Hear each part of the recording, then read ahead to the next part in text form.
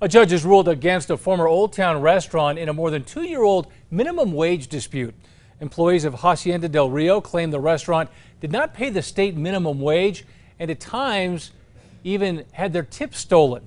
The judge says restaurant owners failed to provide evidence to counter those claims, so District Court Judge Joshua Allison ordered a judgment by default, ordering the restaurant to pay more than $149,000 with a 10% interest rate tacked on per year until it is paid in full.